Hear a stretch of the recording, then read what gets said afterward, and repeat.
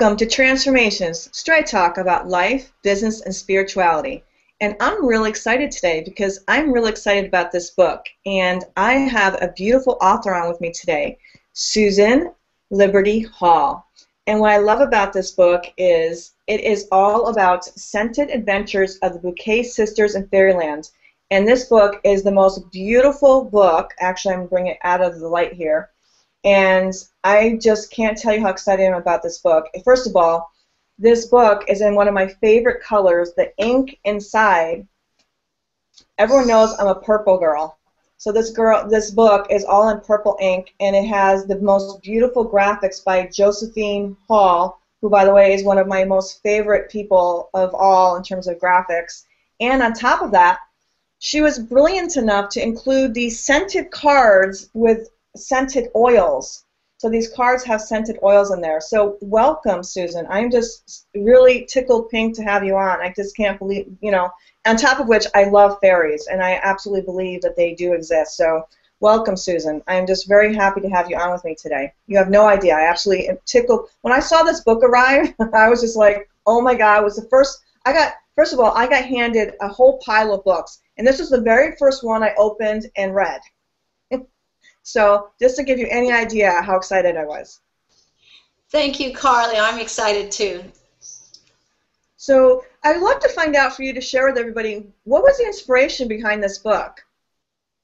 Thank you. It was my three beautiful grandchildren, Tatum and Kenzie Lura and Kelton Jesse. And I wanted to create a works that would be for them. And then I thought, well, I can include all the children if I made a book. So I created the book with the idea that it would help my grandchildren and then be extended to help all children everywhere. And then it occurred to me that I should put so many things in it that would be helpful to children. So I created a book for the senses, for the sense of smell, for the sense of the beautiful pictures. Everything that would be beautiful for the children, that would uplift them in frequency, in vibration, something that would be lovely for them, and give them a good idea of how they could do good works in their life. So that was the basis of my inspiration. And can you give a little bit of the characteristics of your grandchildren? Because I thought it was really fascinating how you weaved your grandchildren into this. So why don't you give a little bit of their personalities? Oh, thank you so much. Well, the eldest is Tatum, and Tatum is absolutely beautiful. She can do everything. She is a very good gymnast, and right now she's a cheerleader in her high school. So this was a few years ago when she was just 11 at that time when I started the book. And she was very amazing in her ability to understand adult things. She understood about the oils. She understood about health. She was just simply magnificent in every aspect of my wanting to teach her things. She was there. She understood it. So it was fun to do. And then the other one, the next one, that would be Kenzie Lura. And Kenzie Lura is very mystical. She's different altogether. She's amazing. She's absolutely beautiful. She sings like an angel. And because she's mystical, she understood about the fairies, and she loved them. The third one is the youngest one, and that is Kelton Jesse. And she looks like me. She's got my face. She really does. When I was a little girl, we looked alike. So she's very precious. She's very pretty and precocious. And anything her sisters can do, she is determined that she can do too. And she does love also the fairies. Now, how did you get into conversation with them about fairies? Because that's the other thing. I think children, they're afraid to talk about the fairies because they're afraid they're going to get teased. Their friends are going to say, oh, that fairies don't exist. That's not real. So how did you actually get into the conversation about the fairies with them? Well, actually, I thought a fairy tale would be the best way to bring the subjects that I had in mind for the book, for the parents and for the children. Because if it's a fairy tale, then they can say, oh, well, it isn't really real, and yet they'll get all of the concepts of the book because they're reading about it. So it just gave someone who might have possibly thought, oh, I don't believe in fairies, but if you present it as a fairy tale, then they can accept it. So that was the beginning of why and how to use the fairies in the book. And so you gave them, in essence, you gave them an out. you're talking to them about the fairies, and so they could actually tell the friends. They could actually talk about the fairies and still kind of say, well, yeah, it's just a fairy tale, even though they actually really believed in the fairies. So it gave them a way to actually really talk about the fairies, and them actually be able to talk about it and talk with you about it, their nana or grandma or whatever their terminology. What do they call you, by the way? They call me Nana Susan. See, I knew that they called you Nana. You notice that was the first word I said, right? Nana. It's like I just had that feeling. It's like it's very interesting. I love the different terminologies for grandmother or Nana, or everyone has a different loving terminology for that.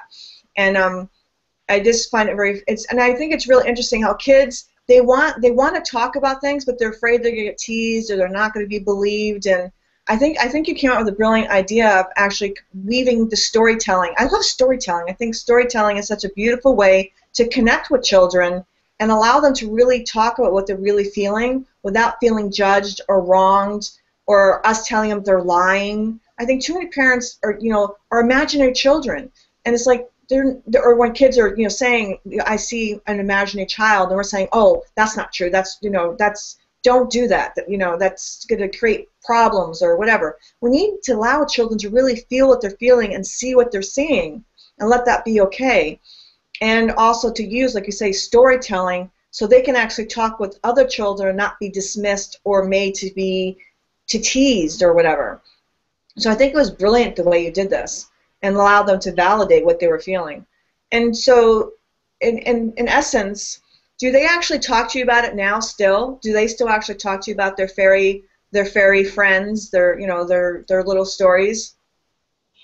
Yeah, they still talk about the fairies. They love the fairies because they know, first of all, that it's okay and safe for them to talk with me about them. And I'm not saying that they see the fairies. They just believe in the fairies. And so when I created the book, and then when I was so blessed to have Josephine Wall actually give me permission to use not one, but 12 of her magnificent pictures that she had created of fairies. And you are right, she is one of the great artists of the world, especially when it comes to these beautiful mystical beings, the fairies. So yes, indeed, the pictures of the fairies by Josephine Wall have captured the essence of beauty and light that is in fact the real fairy kingdom. So yes, my granddaughters feel very safe. They can talk to me about anything. We talk a lot, and they tell me things and how they feel, and I consider that to be a privilege that I can have that kind of relationship with them. Now, how did you get, now here's the next point. How did you get living oils, or I'm sorry, young, what's the correct terminology? It's because I know it's young living oils, correct? Is that correct? Yes, these are therapeutic grade, and that's very important. Young living essential oils. I had to use the Young Living oils, definitely, and there was a reason and a purpose. The Young Living oils will raise the frequency, the vibration of the children when they smell the scent that's in the 5 scented cards. It's a scratch and sniff program, a scratch and sniff feature in the book. So when they smell that glorious therapeutic grade oil, it will raise their frequency. That was important for many reasons. One, when you have a high frequency or a high vibration, you will not get diseases, because every disease has a frequency. And the body radiates at a normal frequency, megahertz frequency of between 62 and 68, and that's healthy. But if it comes down to 50 or something similar to that, that's when you start to get sick, and 42 is cancer. So every time you smell a beautiful scent, which is why God gave us these glorious heavenly flowers to smell, that's aromatherapy.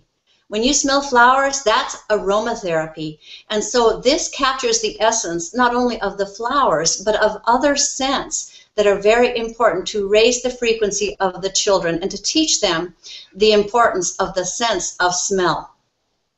Now, how did you get permission from Living Young Oils to put them in your book? Did you get permission from them as well? Oh, yes, indeed. I'm very fortunate because I know Dr. Gary Young and his lovely wife, Mary, very well, because Young Living Essential Oils is my business. And I've been in this business since 1993, and it saved my life when I was very, very ill. So I have a very good reason to include the oils because I wanted to teach people about the therapeutic grade oils a whole lot more than just aromatherapy, because you can take them topically, and if they are therapeutic grade, as ours are, then you can also take them internally. But I wouldn't suggest that with any other oils, just the oils that are therapeutic grade that say on the bottle that they can be ingested, and they've been approved to do so. So that's why it's so important. It goes along with the nutrition that I was teaching the children also. Now, in your experience, when you said it saved your life, I know it's important. I know a lot of people that do have issues that are, medically oriented. How, in your experience, how did it help you? I mean, how did it take you from one place to another? Oh my goodness, with the oils in particular. Thank you for asking. Well, I was very ill because my husband had committed suicide, so I had a very serious issue in my life. And at the same time, I had become so ill with migraine, headaches, and chronic fatigue that I could hardly even walk. I lived several years of my life after my husband's suicide alone in my dark bedroom. I couldn't have any light, I couldn't have any sound, and I would just crawl to the bathroom when I needed to vomit. That was my life. So when I came into the Young Living Essential Oils, I thought, oh, how could a little bottle of oil change my life? Because financially I was devastated, emotionally, spiritually, every kind of devastation you could imagine, I had it. It was hopeless. I felt hopeless. So when I first got the oil, I bought one bottle of peppermint and I began to use it for the migraine headaches, as Dr. Gary Young had told me to do. Well, when I did that, I began to get better from the 3-week-long migraine headaches that I had 3 weeks at a time, and the vomiting began to stop, and I was able to actually let light into my room, and I no longer had to be contained in a dark room, void of all sound. So it was astounding, and once I understood that, then I knew that I was on the road to recovery, that they were very powerful, and yes, indeed, they did change my very life. And as sick as I was, I started a Young Living business, and I was able to make a living.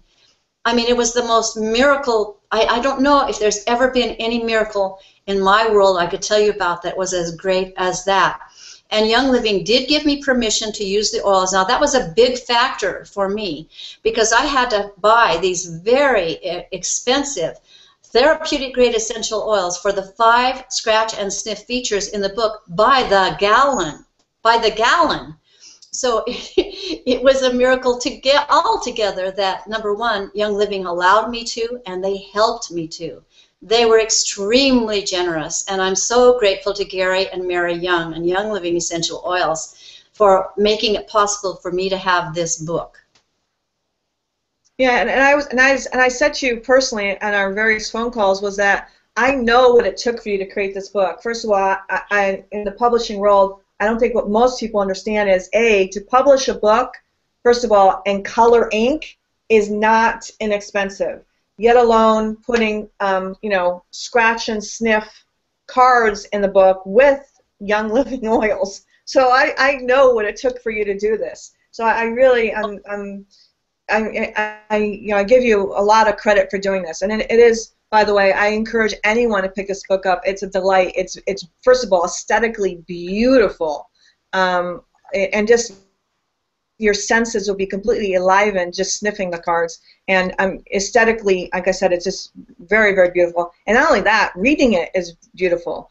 And for any child that you may have, and this book isn't just for children, by the way. It's for anybody. It's for adults, teens. It's just a beautiful, beautiful book. So I encourage anyone to get it. It is absolutely beautiful. And it does. It's in my experience, because I teach multisensory, this is a beautiful book for multisensory. So I was just very, like I said, it was a very beautiful book for me, especially because I teach multisensory. It just like completely enveloped my multisensory world. So, and is there anything else that we've gone off a little off track because we've talked about a lot of different things. I just want to touch back into the book though, and you go into so many things.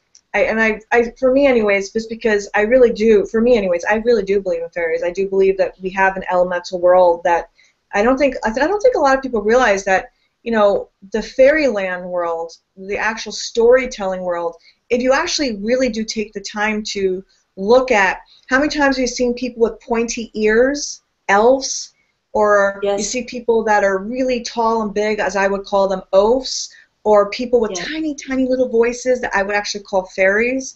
You can actually look at people and you can walk down the street and you can actually start to see angels and oafs and elves and pixies and fairies. I mean, I don't understand how people actually can't really see that we are living fairy tales. I mean, the essences, the characteristics, and it's really fascinating to me how people don't actually see that fairy tales really do exist in real world. We actually play out the archetypes. We actually play out the characteristics. And if anyone, I encourage people actually really to study Doreen Virtue's work or Carolyn Miss's archetype work, and you'll actually see that we really do play out these archetypes. We do play out these characteristics. Have you actually studied any of Doreen Virtue's work or Carolyn Miss's archetype work? Oh yes, especially Doreen Virtue, and she loved my book too. She absolutely did love it, and we talked, and it was just delightful. So I was just amazed, and I wanted to acknowledge her about the work that she does with the fairies. And it's also true that in our times, there's so many movies now about fairies, and they are depicting the fairies in the way that they were in the old days, and it's becoming more and more acceptable through the film media that we do in fact have the fairies. But I want to share one experience with you that was especially precious to me. And this was a lady who was taking care of my house while I was gone doing some work on the book, and she called me one day. She was my house sitter, and she said, "Oh, Susan, something's happened." And I thought, "Oh no." I said, "Oh my gosh, what happened?" She said, "Well, I'm afraid to tell you." And I said, "Oh dear, please tell me, what's wrong?" She said, "Well, you have something in your house." And I thought, "Oh no, is it a spider or is it a scorpion, because we live in the desert? Is it a snake? What is it?" She said, "Well, you have fairies." And I said, "What?" She said, "Yeah, you have fairies." And she says, "There's thousands and thousands of them." And I said, "Well, tell me about it." This is a woman that never saw or even thought about fairies in her life, ever. So she said, "Well, I was in the guest room, and I have my altar in the guest room for the fairies." And she said, "I woke up early in the morning, and I saw the sunlight coming in through the blinds. And she said, at first I thought it was dust coming in through the light of the window." And she said, "But as I woke up, I could see teeny tiny little beings." And she said, "They were little teeny tiny fairies." And so she told me there were thousands of them, and thousands of them. They were over by the altar. They were coming in through the window. They were playing with her hair. They were making just astounding things that they were doing, sweet things. And I was just so thrilled to hear. So that's why I went back to the book and I called a portion of the fairies the Teeny Tinies, in honor of what she saw at my house, verifying, in fact, yes, I do have fairies in my house. Well, are you surprised that you have them in your house? I'm surprised someone else would see them. I'm thrilled that they were able to be seen by others. You know, that's important to me. That mattered to me. Now, another person whose work is very special about fairies is Michelle Small Wright. And I love her work also, Behaving as If the God in All Life Mattered. That's her book. She has a website. She's extraordinary in her understanding of the fairies, too. And she was an inspiration for my book, as is Doreen Virtue. And I would like to speak for a moment also about the amazing work of Josephine Wall. I'd like to say something to those who are listening today, that it was amazing that I would get her permission to use 12 of her most beautiful pictures that ever existed. And when I first started writing to her, I'll tell you, I went to a bookstore. It was, of course, an angel bookstore, and I saw the work of Josephine Wall in a greeting card. Took the greeting card home, looked on the back, saw her information, wrote an email, and I didn't know how to do that very well either, but I finally managed to reach her agent, and I received a prompt reply: "No, we do not do those kind of things with individuals such as yourself, a grandmother who's has no real understanding of what it takes to make a big success, this and that. No, we don't give her permission to use these things to people. We give them to big corporations. Maybe they're doing cards, greeting cards or calendars, that kind of thing. So I put the card on my altar, and I asked the fairies to help, because Doreen Virtue speaks about the fairies and asking for the fairies to help. And I knew that also because of other things I had learned and had realized about the fairies. So I put it on my altar, and then I wrote another email. Well, it took me a year of writing emails and receiving no, no, no. And at the last time I sent the email asking one last time for permission to use Josephine Wall's work in the book, I asked the agent to consider this, and to ask Josephine Wall to consider this, that it's more about just a big corporation and a lot of money for the client. I said, what would it look like if Josephine Wall was remembered because the children loved her pictures so much and adore the fairies and love them so much that it took the world of fairies to that next level through love. And guess what? That's when I got the endorsement and the ability and the permission to use her work. Isn't that a great story? Oh, it's amazing. Can you also let everyone know where they can find you? Because obviously this is also going to be a podcast. So I'd love people to know where they can find you. Thank you. Okay, well, I have a website. It's www.thebouquetsisters.com, and the book is available through that site. It's also available at Amazon. So it's very easy to buy the book, and it's also available through Young Living Oils too. They have Essential Science Publishing, and they have also the book for sale at their book site. So there's several ways to get it, but the easiest way would be to go to my website, and I would so love to meet everybody, listen to everybody's thoughts. They can email me at nanasusan@thebouquetsisters.com. And I would love to make personal contact with people who enjoy the book like you do, Carly, dear. And also, can you spell the website once so that everyone can, in case, we speak so fast sometimes, and since it is a podcast, I'd like you also to spell it one time for everybody. Oh, that's so kind of you. It's www.thebouquetsters.com. Thank you. And it's amazing. I can't say enough times, but I really encourage everyone to get the book. It is Scented Adventures of the Bouquet Sisters in Fairyland. So everyone can, let me move it this way so everyone can see the book, Scented Adventures of the Bouquet Sisters in Fairyland. It's just a delightful book. And also, you were also going to mention that you do have a new book coming out, so I wanted to allow you to actually say what that is, and you can also, explain a little bit what that is so that people have an idea. And it is obviously a completely different topic than this. However, I'm going to be very delighted to have you back when that comes out as well. Thank you. Yes, this is an amazing book. I'm so thrilled. It's actually a little book, more like a pamphlet, but it's my personal story, my testimonial about how I overcame breast cancer by myself without a doctor for $150 a month using an American Indian herbal formula called Two Feathers Healing Formula. And the name of the book, and it will be out probably around Christmas time or maybe the beginning of next year, and it's called I Laugh in the Face of Cancer. And I love that. And laughter is so important in life. I don't think people realize how important laughter is. Laughter raises our vibration. And and also music. I don't think people quite get how important music is, because music, when we're in sometimes a bit of despair or a bit of pain, music will raise our vibration for us. Sometimes when we can't, because we are in a bit of despair, like I said, or in pain, music will actually raise our vibration for us. So listening to music is really important.